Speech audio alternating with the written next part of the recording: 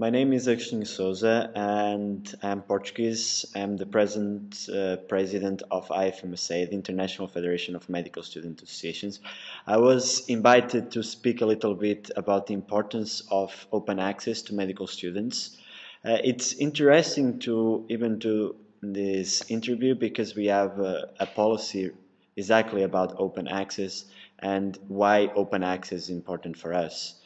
Uh, you may know that for medical students, a lot of medical students, it's very difficult to access the information because a lot of times students need to pay to access scientific articles.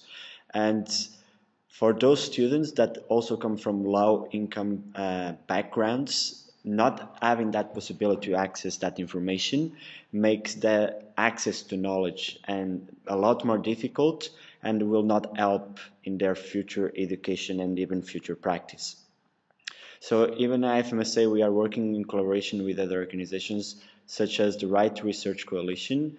We also have some national member organizations working in projects like the open access button in order to track which are the scientific magazines that are taking some fees to access those articles.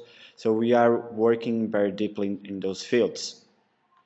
So we truly believe that we should work a lot more. We believe that information should be available to the people. Of course, there is a lot of more things to discuss. There is also other platforms such as Science Open that is a very good platform that we should also promote and support. So by now it's everything, and thank you for your time.